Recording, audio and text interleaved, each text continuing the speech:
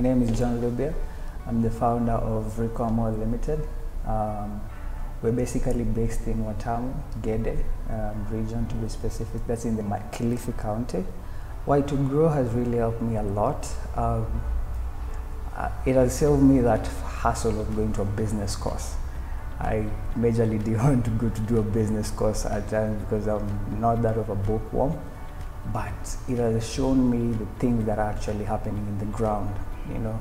And I think YE2Grow has really changed my mind on how I was approaching my business, you know. It is showing me the reality of how things need to be done in a company, how you structure your company, the processes that need to be done in a company, the supplies, the procurement, the different managements. And also it has given me enough confidence to handle my decisions. Like I remember there's a day I was in class and I was invited for an interview in the TV station, but I felt like I was not ready. But I remember the leader who was there in the cohort who trains us in the business management skill. She just mentioned one thing and my whole concept changed. And I was like, you know what? She has told me to believe in myself, to believe in my ideas. And I actually went on and took out the interview.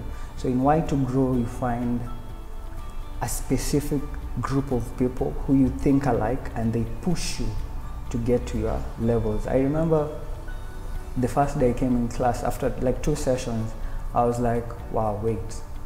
If I was gonna approach my business without having this class, I was actually bound to fail a lot. And even right now, how I talk to my management, how things are happening in my business is way bigger than how I used to run.